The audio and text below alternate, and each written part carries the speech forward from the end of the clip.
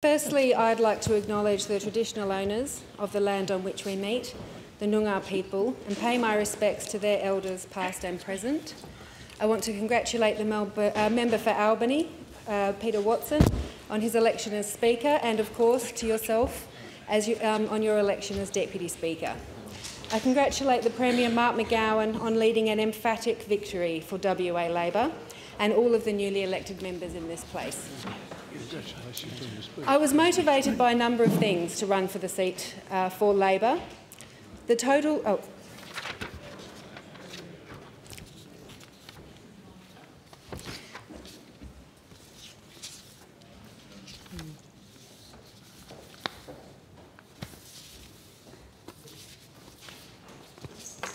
Just making sure my speech is in order. I am in the fortunate position of making my second inaugural speech, though I'm a little bit less nervous this time. Coming from the Legislative Council, I'm quite practised at making long, meandering speeches, and I'll try to contain myself for this one. I am really thrilled to stand as the member for Morley in this place. It is a particular thrill to be here with so many other Labor members of the McGowan Labor government. I'm excited about the next 4 years and what we can all achieve together. My recent election to the Assembly has been a real journey for me, having spent the previous Parliament in the Legislative Council as the member for East Metro. Picking up the East Metro spot for Labor in 2013, a very difficult election for us, was in some ways unexpected. I was at that time Acting Assistant Secretary of United Voice and would very happily have continued down that path. It was a very eventful 4 years, both personally and professionally for me. I said in my valedictory speech in the other place that I was hoping for a quieter few years. Well, I've changed my mind. I want the next few years in government to be exciting, busy and productive while we all work together to implement our agenda. I've got a strong connection with the community and electorate of Morley, which in fact takes in the suburbs of Morley, Noranda, Dianella and Nollamara. The suburb of Morley is in fact split across 4 electorates. My parents bought their first house on Guildford Road in Bayswater. Indeed, my father still lives there. I spent a large portion of my childhood growing up there, attending local schools, with a number of memorable moments. I smoked my first cigarette at the bus stop outside John Forrest Senior High School. I won't tell you how old I was, Mum. I got hit by a car outside the old Morley bus station, running for a bus and instead ending up in an ambulance, and I generally spent too much time hanging out at the then brand new Galleria in the late 1980s. I was motivated by a number of things to run for the seat for Labor. The total lack of development in the nearly 30 years since I was at high school and the broken promises of the previous government in relation to the much needed improvements in public transport. The strong connection I built with local P&Cs, community groups and residents as the Upper House member, and of course my family and I live there and we love it. It was a risky strategy, moving from a held spot in the Upper House to run in what was a Liberal seat against a 2-term incumbent, but I firmly believed it was the right thing to do for the community and the Labor Party. To win government, we had to win Morley. So I put myself forward as a genuine alternative to the electorate, and gladly it paid off. It must be said, this was not a task I undertook on my own. I had huge amounts of support from many quarters here today, and I will go over that later. Morley is a great area. It's close to the CBD and the river, lots of diversity in local businesses, great schools and strong areas of community. The suburbs in the seat are quite distinctly different in character, and there are some challenges, and I'll talk a little bit about each of these. Morley, whilst mostly residential, has a very strong commercial district with many small and medium-sized businesses owned by local people. However, it is underserviced by public transport and suffers from chronic congestion. The Walter Road-Wellington intersection is a shocker and, frankly, choking local businesses. People who live close to the commercial area around Galleria actually go elsewhere for their shopping to avoid this nightmare. The area lacks cycle paths, integrated public transport, pedestrian zones and, of course, a train. In Morley, the car is king and you take your life into your hands when walking around and crossing local roads. Navigating it safely with a pram or wheelchair is virtually impossible. I am excited about the prospect of actually developing this area into a modern, thriving hub over the next 30 years. Naranda is a peaceful suburb with beautiful parks, though the imposing Northlink freeway is changing that for many residents in both Morley and Naranda. I don't think anyone truly understood the scale and local impact of this enormous road. There is, of course, no doubt it will benefit local businesses and ease congestion, but it threatens the ongoing viability of at least one local school, a key environmental asset, and in many instances will push more cars onto quiet residential streets.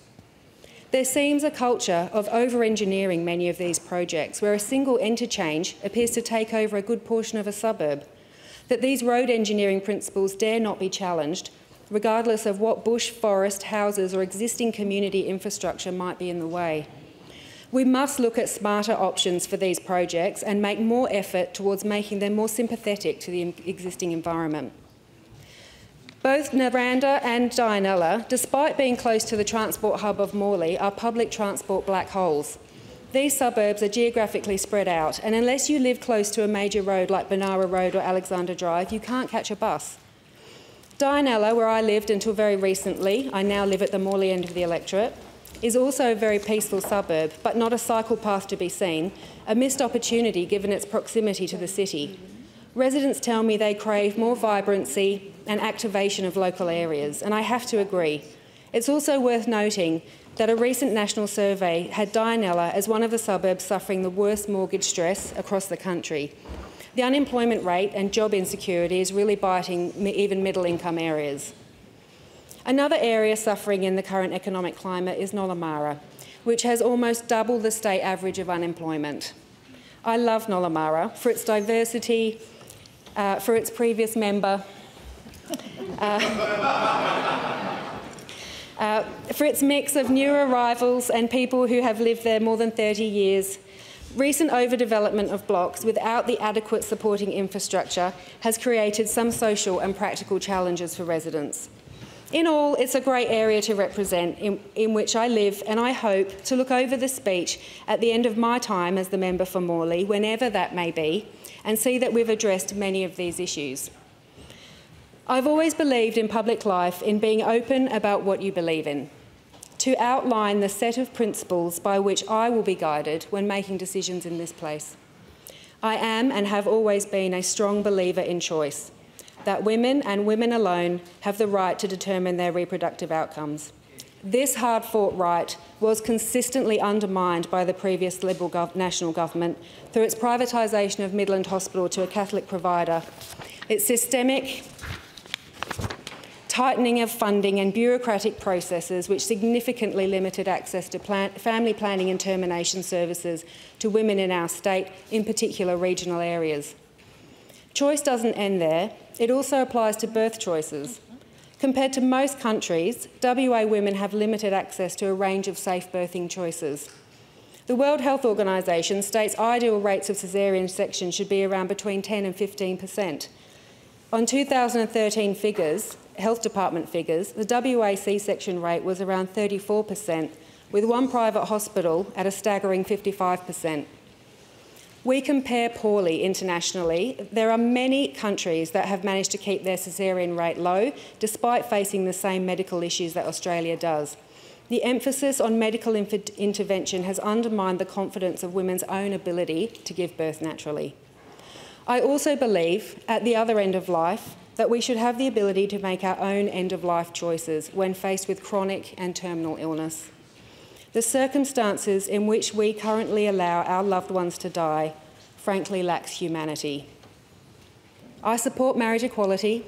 This is so overdue that frankly we just need to get on with it and end this discrimination. To my good friends in same-sex relationships, both with and without children, I think you should be able to experience the joys and misery of marriage and divorce just like the rest of us if you choose to. The reason I joined the Labor Party was because I felt then and still do feel strongly about working people's rights, equality, access to education, health and services regardless of your income, postcode or birth circumstances. I am a product of the government education system. If we do not address the current appalling equity issues around gender, it will remain a fact that our daughters, when they graduate from university, if that is what they choose to do, will immediately earn less than their male counterparts. That gap will widen further as they progress in the workplace. They will have less opportunities to senior positions and promotions. Our daughters will have less superannuation, and all of these factors mean that they will have a higher reliance on government support in the older years, and a high likelihood that they will end up in poverty and/or stuck in an unhealthy and dangerous relationship. Economic independence for our girls should not simply be a lofty ideal. So much is at stake here that it should be viewed as an essential outcome of any government when measuring its success. Pay equity and equal access to economic opportunity are the keys to this success. While women's participation in higher education and paid work has increased, industrial segregation remains entrenched. According to the Workplace Gender Equality Agency, the most senior roles are heavily male-dominated, with only 37% of management categories for females. Australian women are in part-time employment at 3 times the rate of men, and not by choice. A recent report by Conrad Liveris on the analysis of ABS data shows that for every underemployed man between 25 and 34, there are 4 women who are underemployed. So when women are not being paid less than their male counterparts, they are clustered in low-paid professions like cleaning, childcare, aged care, and even in those professions they're screaming for full-time work, and the majority are unable to get it. A couple of weeks ago, I was chatting to one of the cleaners at Hale House. She's a registered nurse in an aged care facility. Registered nursing requires extensive study. It's a very skilled profession. Even then, she supplements her income with cleaning because she can't get enough hours in an aged care facility. Along with a daughter, I have a son, and like all mums, I worry about his future. Women are not the only ones struggling in the new and emerging employment markets. Young people are bearing the brunt of the significant trend downwards from full-time jobs. When I started my career, after graduating 20 years ago, it was a given that if you got a job, it would be full-time. Not so now. Many supplement their income with hospitality and cleaning. This impedes their ability to even rent, let alone buy a property, get finance for a car, or plan for their futures. Being 40, sadly, I'm no longer considered young, and have been guilty of the odd eye roll at young people. But we should not be in no doubt as to the challenges faced by young people today. It is more expensive than ever to access higher education or training, and no matter what level you are educated to, it is harder to obtain a job which will actually cover your living expenses. We need an economy which supports everyone. I spoke to so many Conservative voters recently over the election period who themselves feel the economy has tipped too far away from ordinary people. That we as decision makers have not focused enough on the things that impact people's lives directly. It is an important role of government to curb some of the harsher aspects of capitalism on the population while supporting growth and job creation. We can do both. That is why now, in particular, is such an important time for our state to have a Labor government. Labor can innovate in ways necessary to stimulate and diversify the economy, and only Labor will do so while protecting the most vulnerable from the harsher aspects of this brutal economic environment we find ourselves in. I want to touch on the Parliament itself and the abject lack of progress and reform made in the past 9 years. Every organisation has to evolve and reform if we are to remain relevant and to survive, and the Parliament is no exception to that. In the last term, I was forced to resign from a committee to take leave to have my baby, in order to have another member replace me from that time, all because of one antiquated standing order. Despite months, yes, months of negotiation, the Liberals in the upper house refused at the last minute to agree to a simple amendment which would have allowed the temporary substitution of a member mid-inquiry, whether it be absence from maternity leave or illness or any other reason. Demanding someone resign from a position to take maternity leave is illegal in the real world. If an employer did this, we would expect them to suffer the full force of the law. And backfilling someone on leave is a scenario that is dealt with every day in workplaces. Yet these simple concepts were beyond the Parliament of Western Australia. I've no doubt there's some internal eye-rolling about me banging on about this again. Well, I can assure members I will go on and on and on until it is addressed. If we are truly to represent, we must be prepared to support diversity. Now, I will get to the inevitable call for breastfeeding in the chamber. As MPs, we have to return to Parliament quick smart after a baby, often within weeks, and that is our choice. Ironically, the government has a strong policy of supporting breastfeeding in maternity hospitals, yet we make it entirely prohibitive in the Parliament. It is a point of deep sadness for me that my son stopped breastfeeding when I returned to Parliament. Despite the constant awful expressing, it simply doesn't work.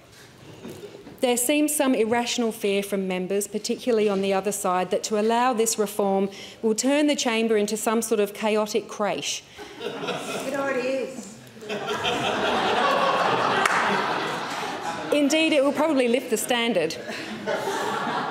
In reality, it will be used by one or two members with young infants on occasion in order for them to participate in important debates or divisions. It's been suggested that we have a pair system for that. This is simply another way of excluding nursing mothers.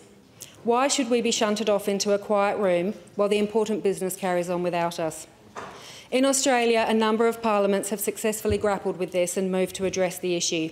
The House of Representatives, the Senate, as does the ACT parliaments, Tasmania and the New South Wales Legislative Council.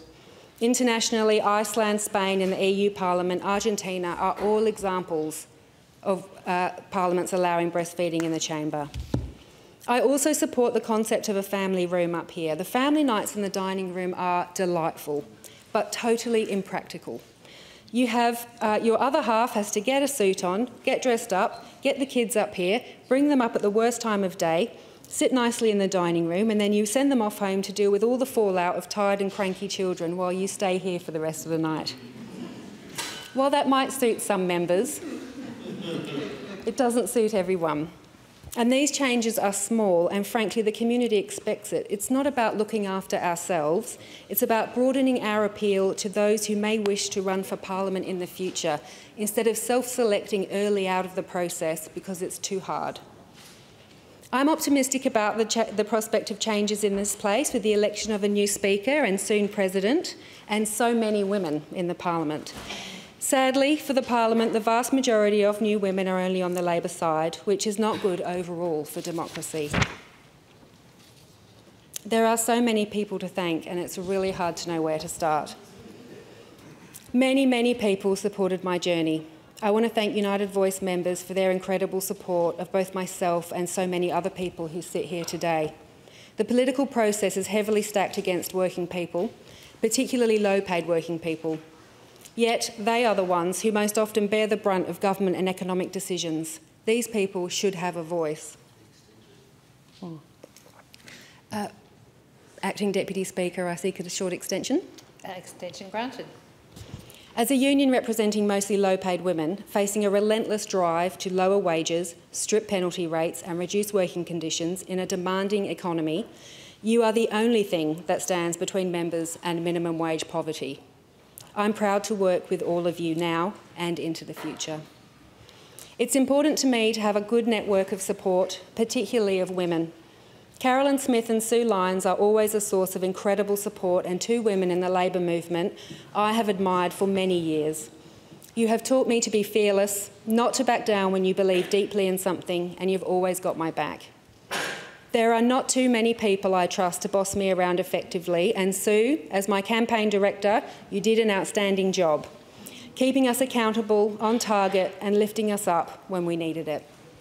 To Cheryl Davenport, my Emily's List mentor, a legendary Labor woman, though I'm sure she'll be embarrassed by me saying so, you have left a true legacy in Western Australia, and I hope I can make even a portion of a difference to people's lives in my time in this place. Patrick Gorman and Linda Oshalem, the leadership team at Party Office, I have to say you led an outstanding campaign, and congratulations to you. The sheer volume of people we spoke to over the last year attests to the kind of campaign we ran. It was a positive campaign focused on people, and the community responded strongly to it. Thank you to Tom Bayer for the relentless door knocking and phone schedule and the kilos that I lost in the process. Also, your willingness to get out there yourself and push us all hard. Though I did think I pulled rank once when you were insisting on taking our volunteers out in hurricane conditions. To all of the incredible local volunteers, too many to name, you came out in the pouring rain and 40-degree heat and humidity. It has been such a pleasure getting to know you all, and none of this is possible without you. I look forward to a long friendship with you all over the coming years. My good friend Lisa Joost, who door-knocked with me for the past 12 months, I cannot tell you how much I value your constant, steady friendship and support. Alicia Anderson and Mishka, campaign dog, thank you for lifting us all up when we needed it and your outstanding navigation of digital media. For Dominic Rose and Naomi McLean, who've been with me since I entered the council in 2013, my decision to run for Morley meant deep uncertainty for you both, but was met with nothing but excitement and support. I've loved working with you both over the last few years, and you simply cannot put a value on knowing that things are well looked after. And special thanks to keeping everything going when I had my son and allowing me that short space to really enjoy him for the early days. Dom, I've been lucky to work with such a good friend. I've become so accustomed to seeing you every day and working with you that your absence has left a big hole. For Kate and Julian, my long-suffering parents, Mum, I know you would not have chosen politics for me. It's a rough business, but you guys have always supported me in every aspect of my life. It's ironic that it isn't really until you become a parent that you yourself really understand what your parents do for you, and you've been incredible parents. My partner Phil, who I've known more than 20 years, that is a long time to know someone before getting to know them on a different level. Sometimes I think we've crammed 20 years of life events into the past 3, but there is no better person to share it with, and you've brought warmth and humour and joy into mine and Chloe's lives. There's no doubt it is hard going doing this job and having a young family for us and our partners. I made the decision to run for Morley when I was around 7 months pregnant with our son. I could have stayed in the upper house, and in many ways it would have suited our family life better. But you never hesitated in your support, and that is not to say that it's always easy for you. The unpredictable nature of both politics and small children means these two are not comfortably matched. But we tackle the daily challenges together on an equal footing, and I feel very lucky to share my life with you and have your support to follow my dreams. My daughter Chloe, you came along at just the right time. You brought sunshine into my life when it was most needed. Watching you grow into a funny, smart, too smart sometimes, gorgeous girl is a delight. And my son Hugo, such a happy soul. You've brought us all together with your cuddles and fun and take the sting out of any bad day. My children are a constant reminder of what is really important. And ultimately, thank you to the voters of Morley for putting your faith in me as your representative. Particular thanks to the many long-term Liberal voters who supported me at this election. 'Tis not a task I undertake lightly. I can't say that I will be perfect, but I will give it everything I have and do the very best that I can for you and our community.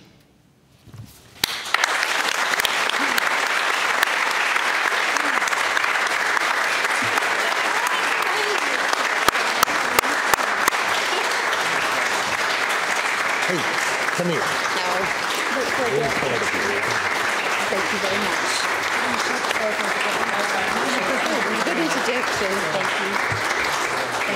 Thanks, Danny. Well done. Thank you.